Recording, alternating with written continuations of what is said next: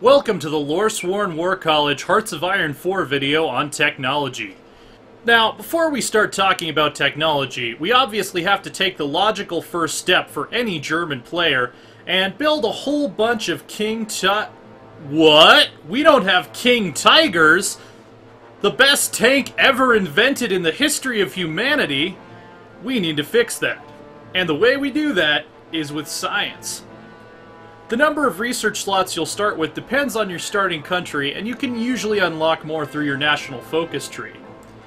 Germany starts with 4, but regardless, I usually try to pick up the same 2 or 3 right off the bat, no matter what country I'm playing.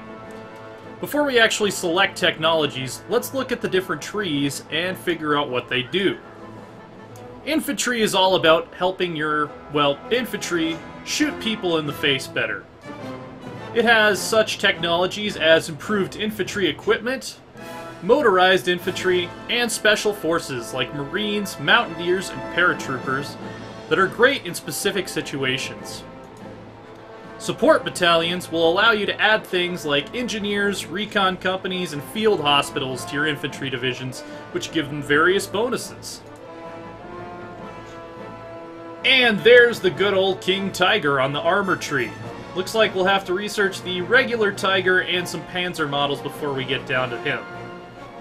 This is also where you can research tank variants. For instance, I could turn my Panzer II into a tank hunter, give it more soft attack against infantry, or create an anti-aircraft vehicle based on the chassis. Artillery is pretty self-explanatory, including field artillery, anti-air guns, towed anti-tank, and eventually rocket artillery. Because who doesn't love rockets? Land Doctrine is probably one of the most important trees in the entire game, and you will ignore it at your peril. While doctrines do give flat bonuses to your units, the most important thing they do is enable new tactics. Tactics are what your AI commanders will use to try to kill the crap out of your enemies on the battlefield, and having more tactics allows more opportunities to counter the tactics your opponents are using.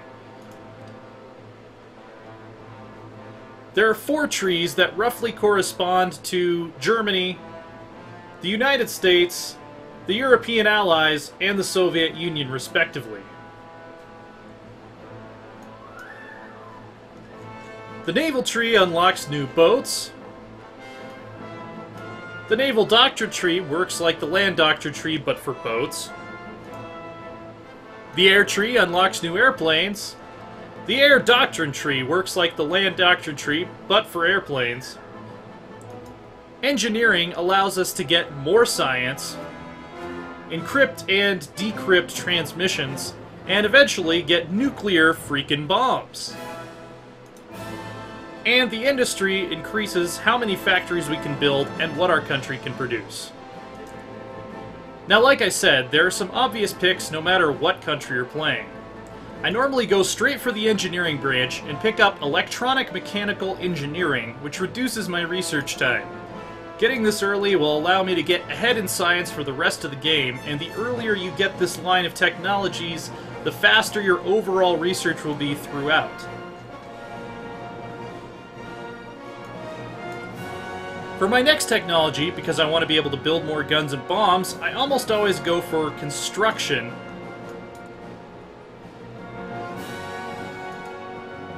And basic machine tools.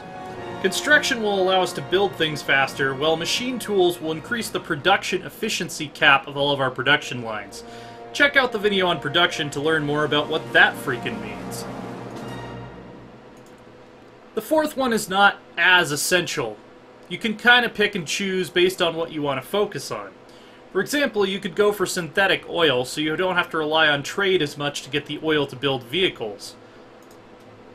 But personally, I like to go straight down to the next step on the doctrine path. Having better doctrines than your enemies will make your troops far more efficient, even if you have way fewer of them.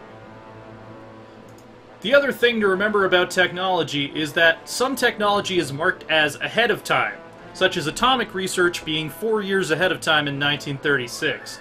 If you try to research it too far ahead of time, you'll take a huge bonus.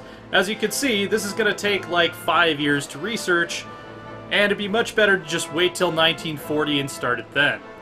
It's okay to sometimes jump the gun a little bit if the ahead of time bonus is less than a year, but generally I try to wait to research stuff until the year that it's supposed to be researched, just to save more science output in the long run. Now that you know all about killing them with science, you can check out our video on production, national focuses, or move on to some of our more advanced ones.